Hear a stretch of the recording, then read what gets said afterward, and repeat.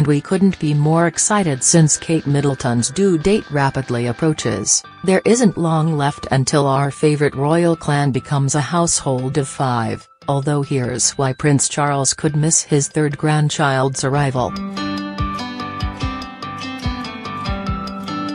As with their first 2 children, all eyes will be on the Lindo wing of St Mary's Hospital in London as we patiently wait to get a glimpse of Prince William and Kate Middleton's third child, as well as finding out their name and gender.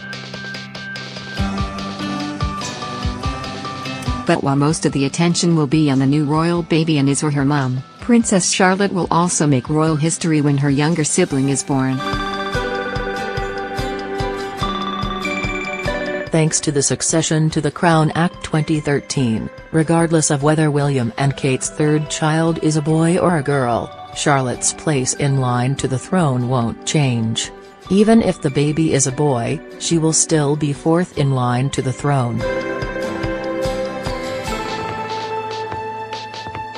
That said, there's still this royal rule, which means that Princess Charlotte's children won't automatically inherit her title, solely because she's a girl. Fortunately, there's plenty of time to get that one sorted out. Charlotte is only nearly 3, remember.